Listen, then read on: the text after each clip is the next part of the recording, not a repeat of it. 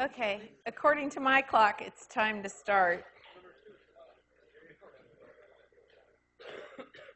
Okay, so we have some grades. We sent out some grades to you today. We're working on it. It's just enough of a teaser so that you know that, or at least you have hope that the rest of them are coming. I think there are some corrections yet to be done there. I saw a student just showed me quiz 8. We still have an error in our key, at least for quiz 8 and possibly for quiz 7 as well. So, oh, but you don't have quiz 7 yet, I don't think. Yeah. Okay. So we're working on it. We have a list. We're cranking through it. And feel free, when you have questions about your grades, feel free to post them to the Piazza. It takes us a long time to get to them. I know, I'm fully aware, but we absolutely will. All right. So you are in the middle of MP6. Keep going. And we collectively were in the middle of talking about hash tables. So hash tables. Dun, dun, dun. And I want to address the issue that it's sort of this popular notion that hash tables give you an implementation for dictionaries where all the major functions are constant time. Okay, that's a sentence that you may have heard come out of somebody's mouth. So, a dictionary implementation where functions are constant time. And we're not really sure we believe that yet. We sort of understand how...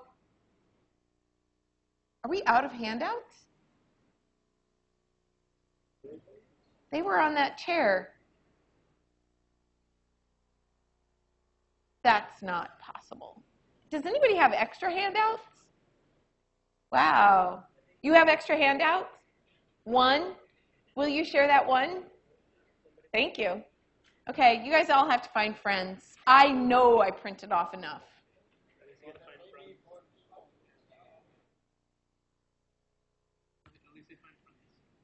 Yes. This is our little social engineering here, forcing people to talk to each other. All right, let me keep going, okay? All right, so we haven't yet argued, really, that the dictionary functions are constant time on hash table, or dictionary functions are constant time for hash tables. But we did see a running time chart last time wherein all running times were in terms of alpha. Okay, so I'm going to continue this sort of little diatribe here. Okay, all running times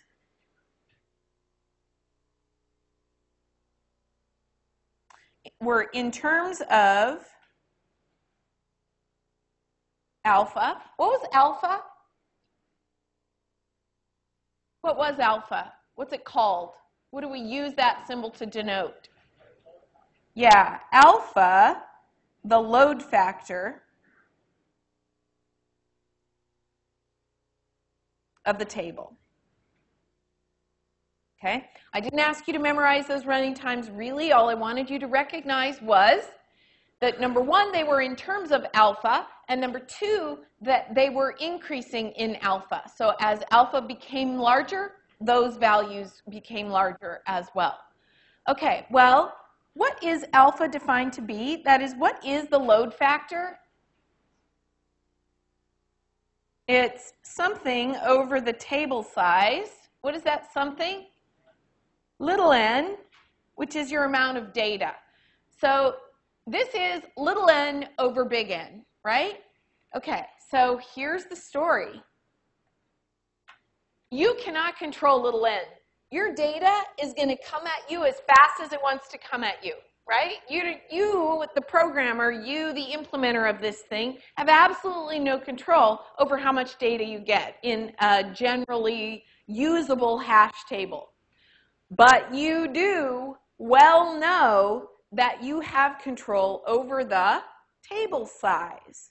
So what we're going to do, our strategy is going to be to hold alpha fixed by adjusting the table size. Okay, any question about that? So that whole table that we saw last time of running times, that where the only parameter of interest was alpha, we're now going to hold that value constant, and thus your hash table functions will be constant. Your dictionary functions will be constant. Okay? So that's sort of the strategy.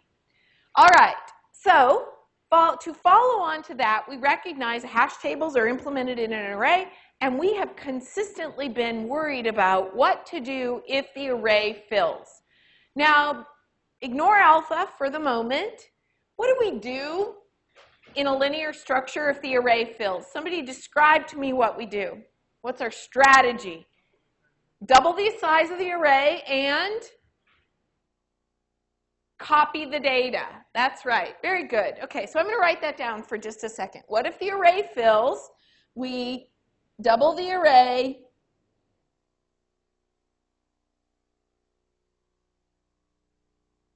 and copy the data. Okay? So let's think about that in the context of hash tables. First of all, the question is just wrong because I just spent 5 minutes talking about the fact that we want to hold the load factor fixed. So instead of asking the question, what if the array fills, we're going to say, what if the table becomes more than alpha full? What if the load factor exceeds some fixed value? So we're going to say, what if the load factor, here, I'm going to do it like this. What if, I'm going to scratch this out and write it a different color. What if alpha exceeds about 0.6? Okay, and that's a constant value for your implementation, typically around 0.6. 0.6 is safe, 0.7. Okay, so what if alpha exceeds this fixed value? Well, the answer to that question is slightly different.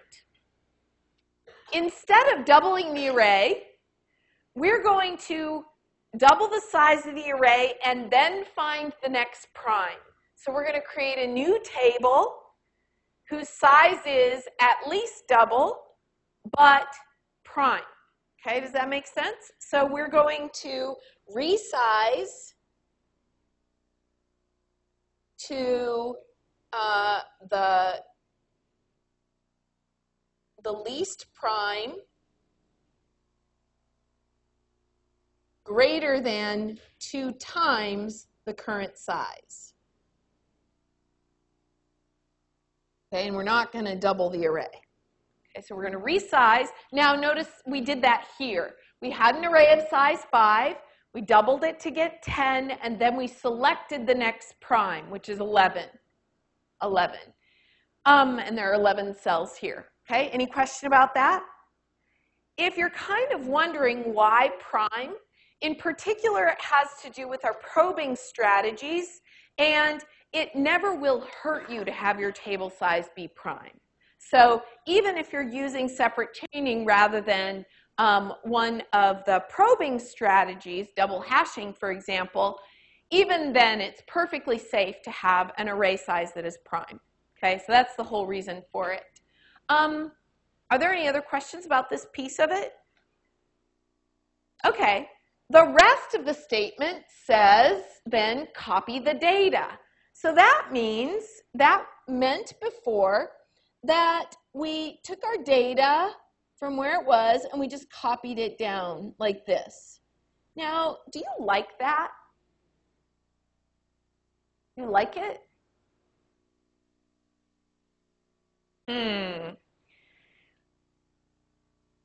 He's asking, so it must not be great.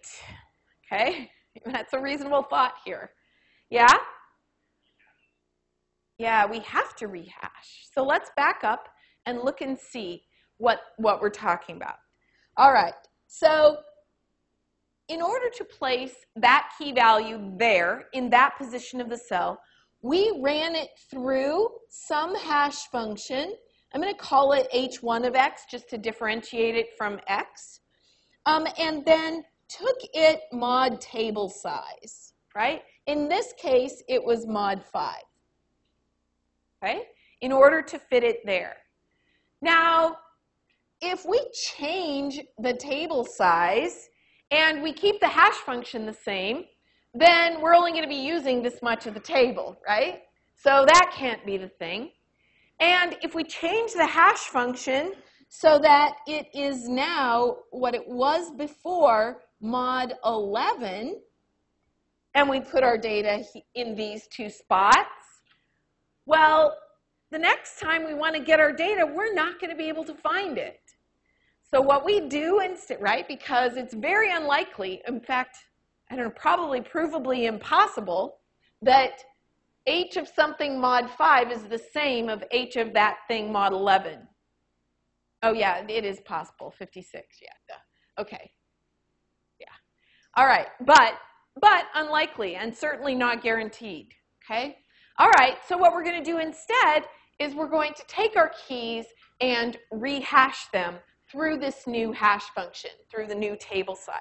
And what might happen is, you know, this one's going to go here, and this one's going to go over here, but that doesn't matter. We don't care. Okay? Any question about that?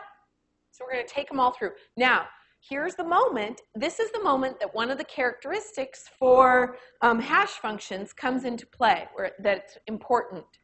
So the first review is to think about the characteristics of hash functions, and the second review is to tell me which of them is relevant here. Okay, anybody got it? You want to talk about it? Are you worried about this strategy? Boy, it must be a lot of work to rehash these things. We don't have to worry about it because hash functions, what? Run in constant time, really good. That's right. So we don't have to worry about this because our hash functions, the characteristic of our hash functions that we care about is that they run in constant time. All right, any question about all of this? So now I think you have a pretty good view of how to resize a table for implementing a hash table. Yeah? Very good question, really good question. So the question, I hope you heard it. The question is, how do we find the next prime? And the answer to that is, you know, we just keep a table of the next primes, basically. Or we tap into somebody else's table of the next primes. We call somebody else's function for finding the next prime, and they have a table that tells it to us. And the reason for that is because we really, even though memory is big, we don't really need all that big of a prime relative to the magnitude of primes that we know about. So we might as well just keep a table of them. All right, and there are only particular ones we care about, right? We're always going to be choosing from among a fixed set, logarithmically many of them in the size of our data. So it's not a big deal. All right, but it's a great question. Anything else? Any other questions about this? Yeah?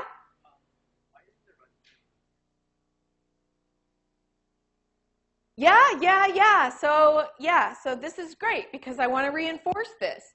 So remember, so the question is, why isn't the runtime linear of this?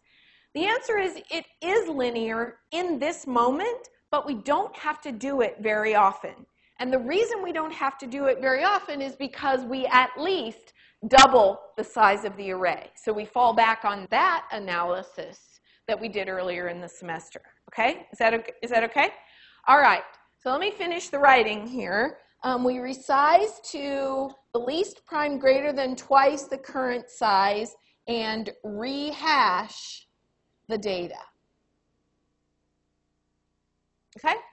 And that's it. That's the answer to how do we deal with, or how do we hold the load factor constant. Yeah?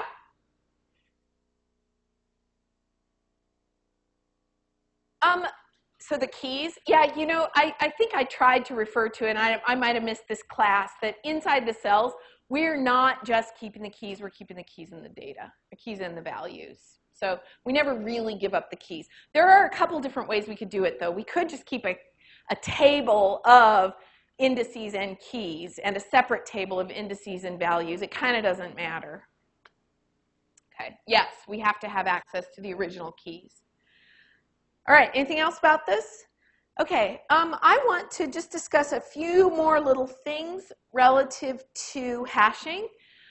We talked last time about two different collision resolution strategies, and you might be kind of wondering, well, how do you choose between them?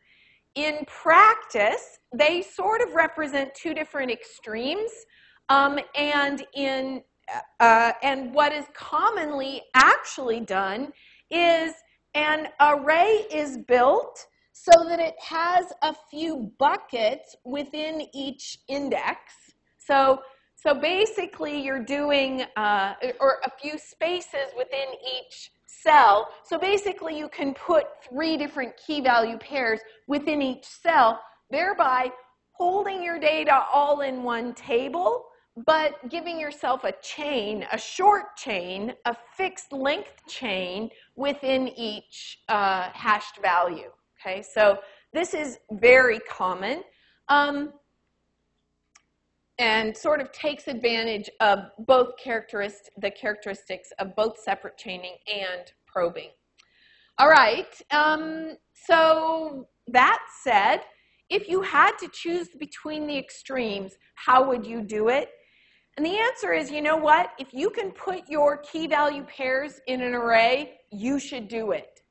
If you can fit all of your data in one contiguous block of memory, go for it. If you must hang off your data, then it kind of doesn't matter whether you use separate chaining or whether you store pointers to your data in your array.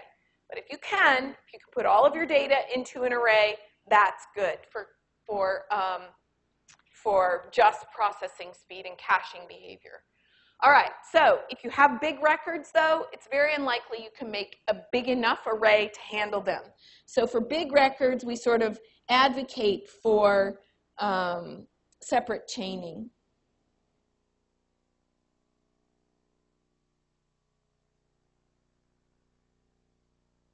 Since the data won't fit into a large array or into an array if the data is very large. But for overall structure speed, probe-based strategies are better.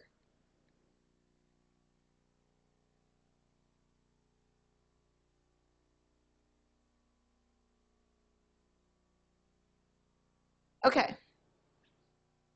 So the next question I wanted to discuss, this is really a miscellaneous slide. It's all over the place, I admit it. The next question I wanted to discuss is what structures do hash tables replace for us? So now that we have hash tables, we never have to talk about what again? What implementation of dictionaries? Can we just say, okay, we're done? AVL trees, very good. So they replace AVL trees because AVL trees implement those functions in logarithmic time, and they use a pointer-based structure, which is by nature slower. So when we can, we're going to prefer a hash table implementation of a dictionary. Okay. Furthermore, so besides the running time, there's an additional constraint on the key space for AVL trees and binary search trees that does not affect hashing, What is it? What must be true about the keys of an AVL tree that is not true at all about the keys of a hash table? Yeah? They have to be in order, or another way of saying that is they have to be comparable. That's right. So AVL and BST require comparable keys. Any ordered structure does, because it's the comparison operator that gets you the order, basically defines the order. Okay, so, oh my gosh, we spent 2 weeks talking about binary search trees. So why did we do that if hash tables were going to win the race completely? And the answer is that you can do more general things using binary search trees. A little teeny tiny example of which is the following.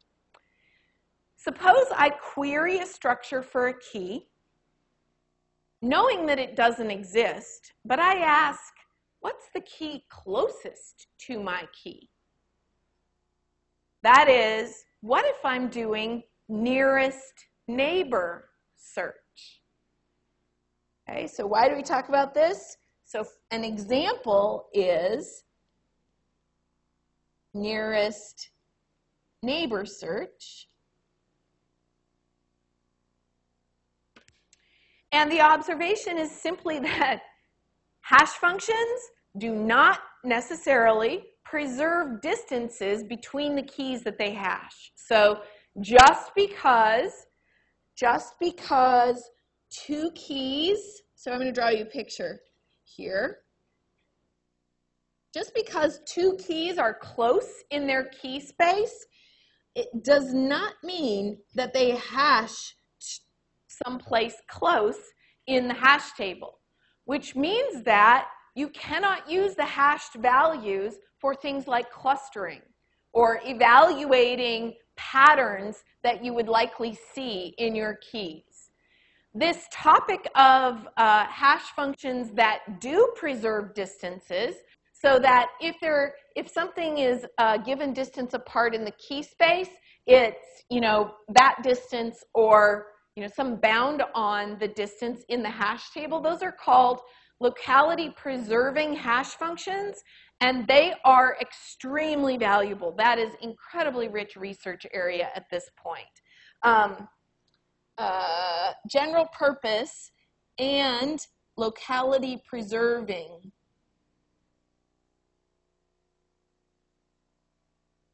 hash functions. Great implications in big data. If I were still doing research, I think this is where I would go.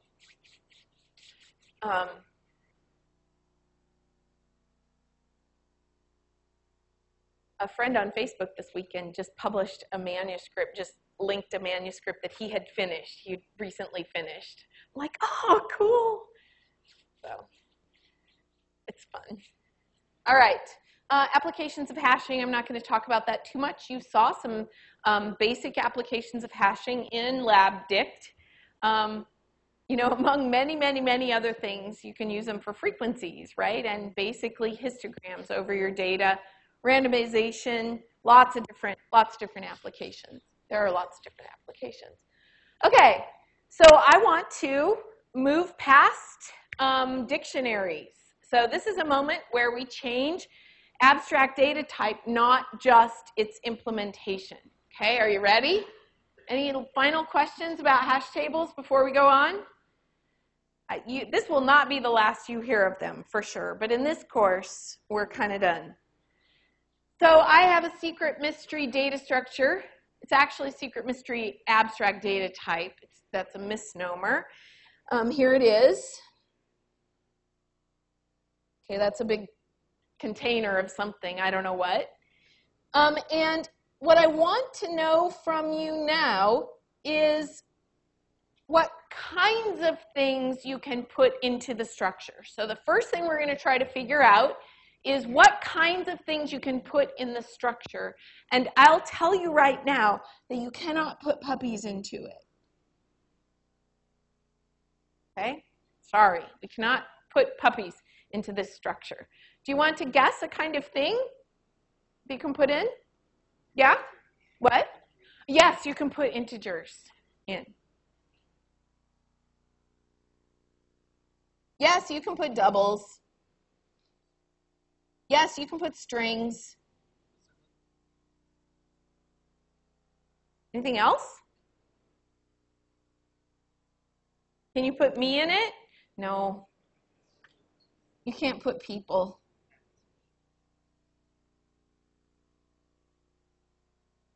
You want to guess? Yeah? Oh, that's an interesting question. You can't put arrays. Yeah, you can put pointers. It's kind of weird, but you can.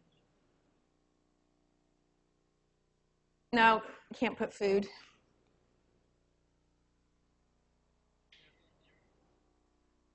No, you can't put a dictionary in. Oh, no. No, no linked lists. You can put a vector.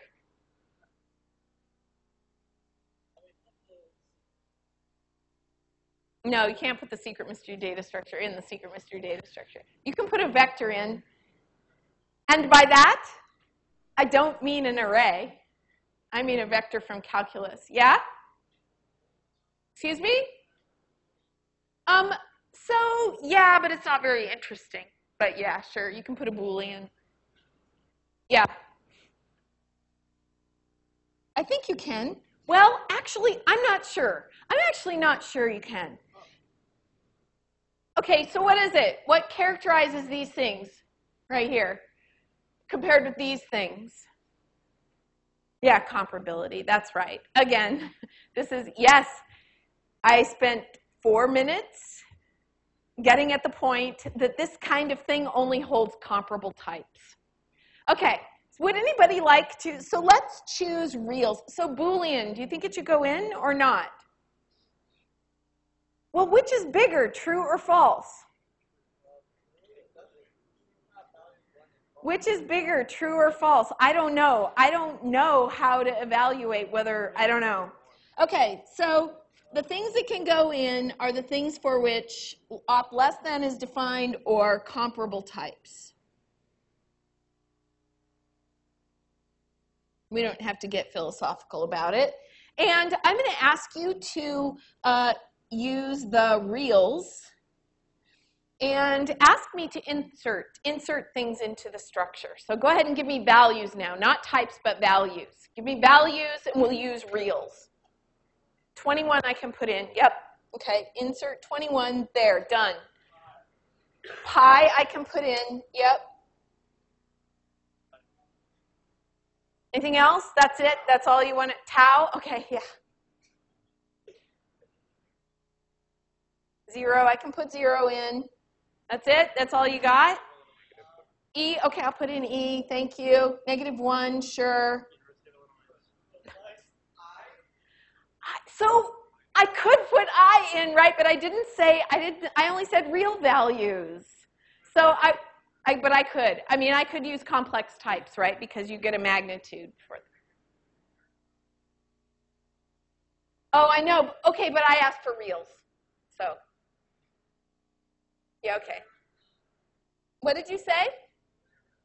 Yeah, I'll put in square root of 2. But you're making this really hard on me, and I'm going to put in -2, and I'm going to put in, no, -1/2. Okay. All right. So we can put all kinds of things in there. There are no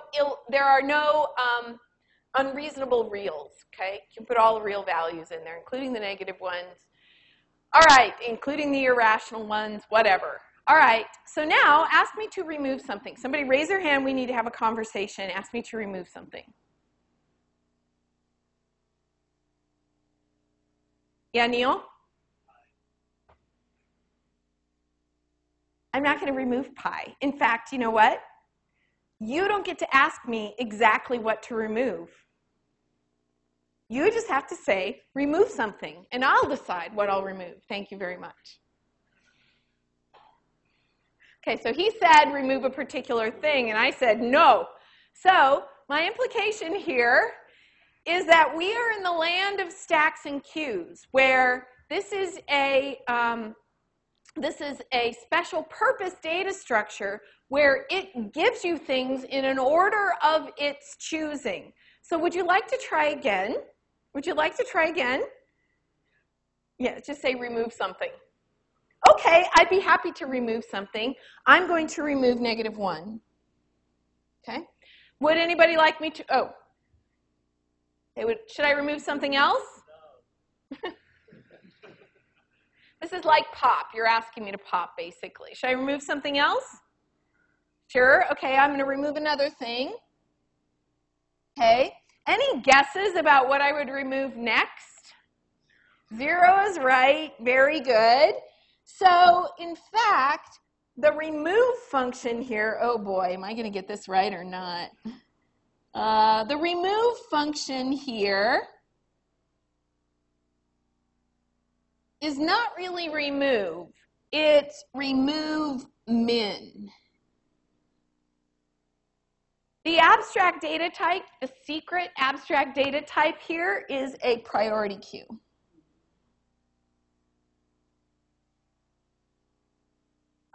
These are the classic functions, insert and remove min. Get size is a function of convenience, and it's easy to maintain, so why not maintain it? And let's see. Oh, and this would still be a priority queue if instead I defined the removal function as remove max. There is an analogous discussion for remove max all the way through.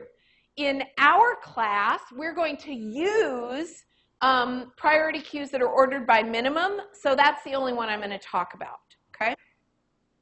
All right, so we've got this new abstract data type. It's pretty straightforward, and as such, I think you won't be surprised at all about the implementations that we're going to consider. So here's what I want you to do.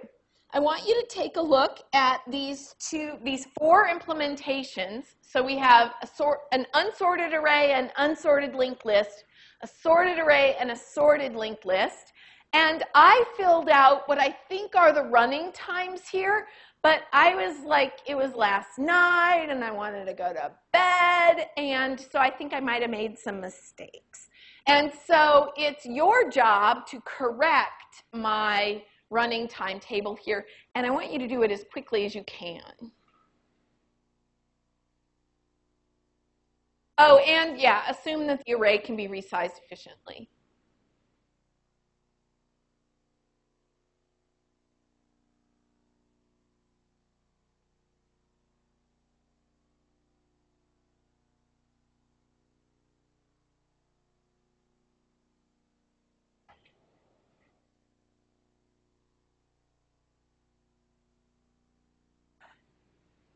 Anybody want to go up to the front and circle the things that are wrong on that table?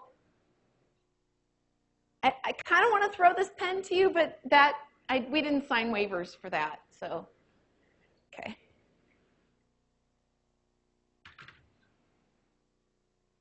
Go quick.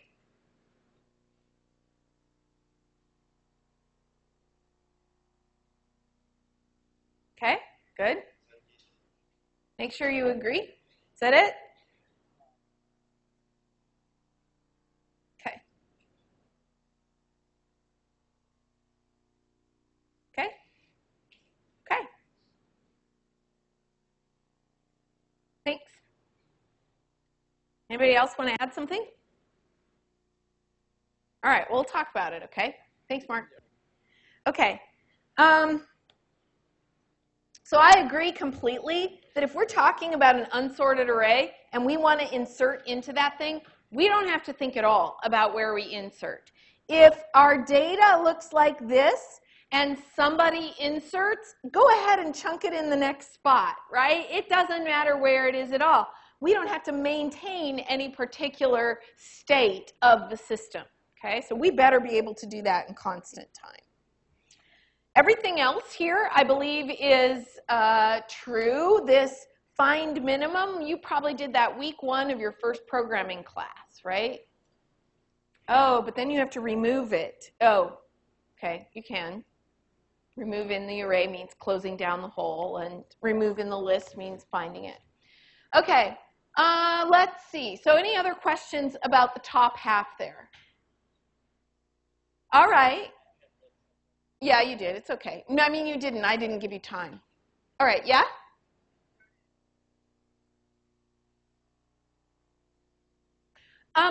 For up here, it's unsorted, so we don't care where you put it. Okay, for down here, you're totally right. I'm trying to insert into the sorted array. Okay.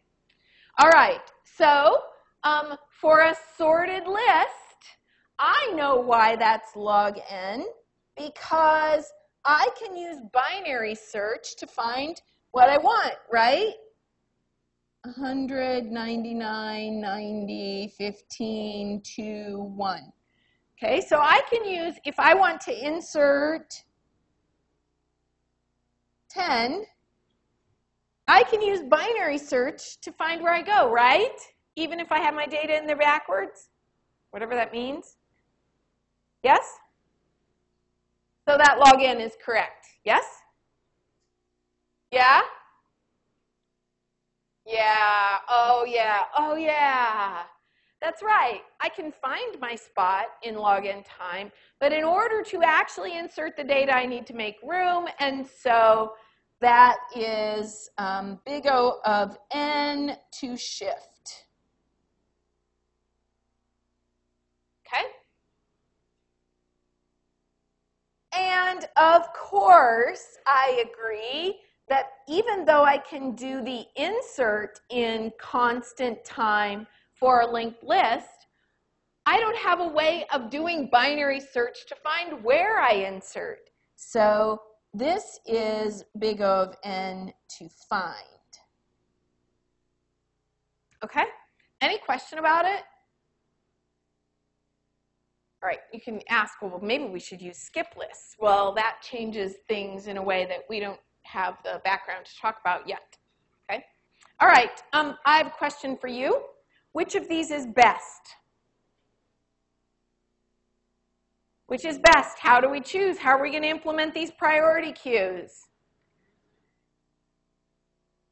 Yeah, the answer is none of these are necessarily great. If it were the case that our data happened to be sorted to begin with, and if we weren't making a lot of changes, then, you know, keeping it in a sorted array would be fine, would be great. But we don't necessarily know that it's true, and to these reasonable implementations of a priority queue, I want to add another possibility. Okay, so we don't have an answer for which of these is best. It's situation dependent, and we have another option. So take a look at this structure and tell me everything you can that's interesting to you about it. That is, tell me everything you can that characterizes it. What's true about it? I'm going to put bullet points here so we have places to put these things.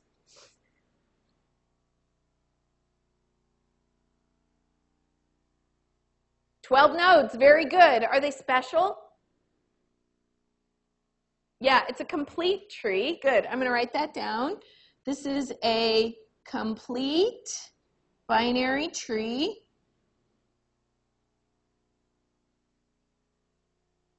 Are you sure? Are you sure?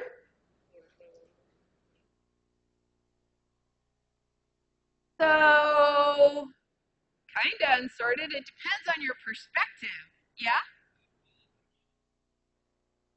Yeah, look. Every child has key larger than its parent. Okay? Every child has key larger than its parent. Now, think about the implication there. In fact, it means that the root of every subtree is the smallest node in that subtree. So the root is the smallest node in the whole tree, and furthermore, that's true recursively. So let's see, how did you say it? Every key is greater than its parent. I'm going to say greater than or equal to because we could actually have duplicate values here, though we won't in our work. I don't believe we could, but we won't. Okay, every key is greater than or equal to its parent. Now here's another implication of that. This one, 16, is going to be greater than 15, which is going to be greater than its parent, which is 5, which is going to be greater than its parent, and that's true everywhere. So the implication is that every path from root to a leaf is an increasing path.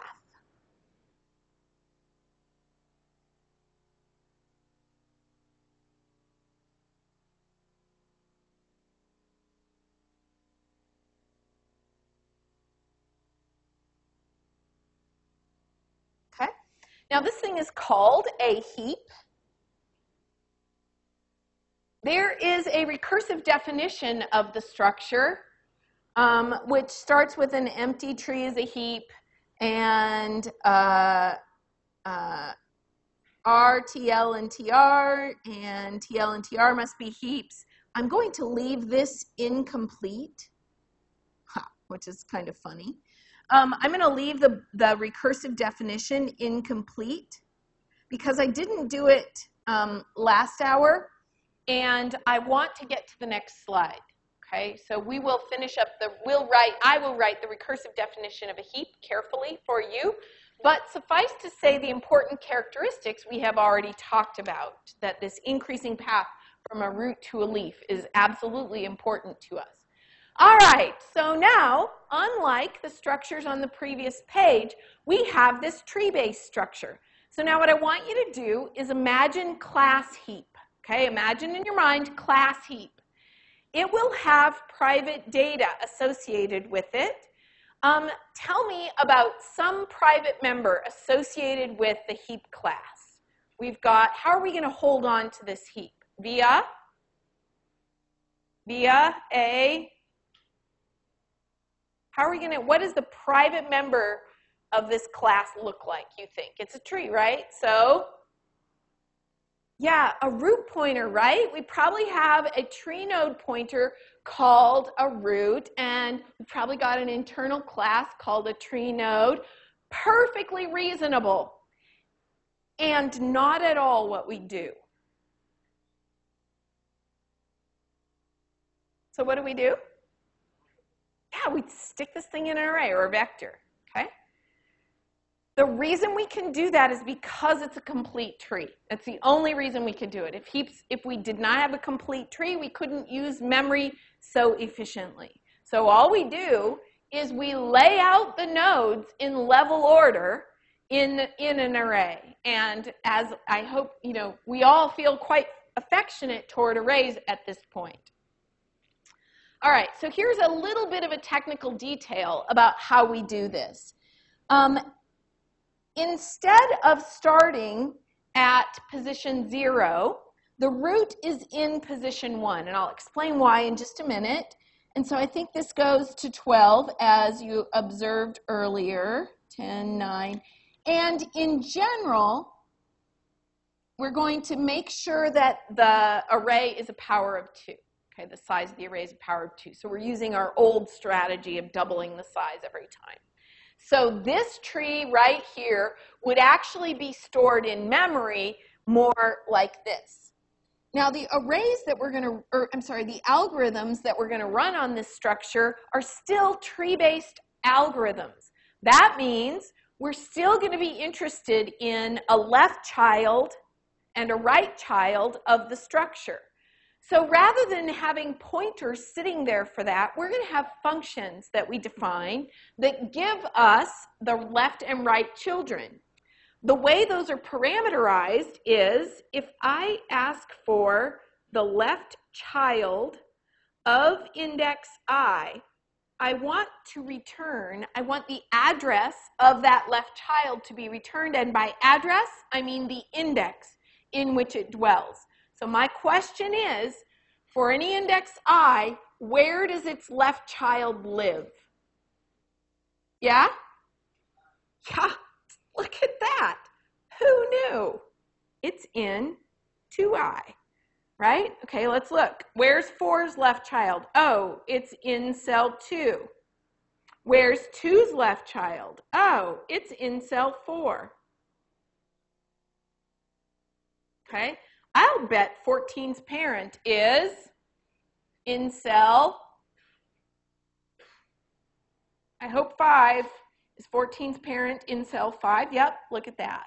Okay, so we have this nifty little function that helps us navigate the tree, as if it were pointer based, right? So now we can do what we could do before. All right, well, similarly, there's a nice function for right child, and it is, yeah, that's right. These are laid out in level order, so that right child's always right sibling is always the next one. It's convenient to also have the parent of I, and that is just, yeah, the floor of I over 2, or integer division on I over 2. Okay, any question about that? So now look, we're kind of sneaking something in on you here, because in MP6, how did you implement that tree? The KD tree? It was in an array, right? It's like you took the KD tree, which is essentially a binary search tree and additional dimensions, and you smashed it down into an array. And that one isn't even a complete tree. It's got holes in different places. Here's yet another strategy for taking a complete tree and using an array to store it. This is because those dynamic structures, those pointer-based structures, are expensive. If we can lay things out in memory, we're going to. All right, any question about that? Is it okay?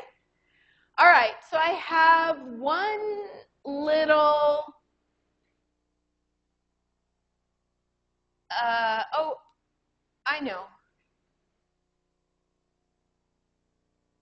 Tell me some values that I could insert into this tree just without even thinking about it in constant time. What are some values that I could insert into this tree in constant time? Anything, well, yeah. Yeah? 8? Can I insert 8 into this tree in constant time?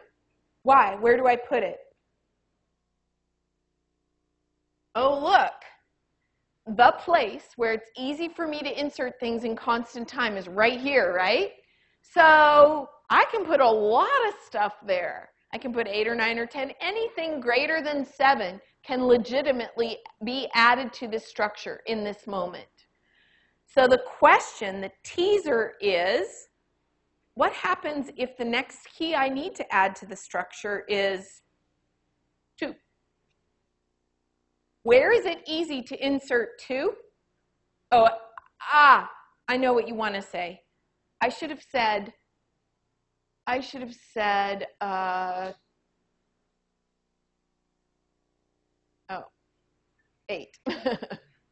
8's a really good one. 5. Let's pretend that's not 5. That one over there is like 5.8 or something, okay? Let's add 5. So I want to add 5 to this structure. Where is it easy to put it? Right there. But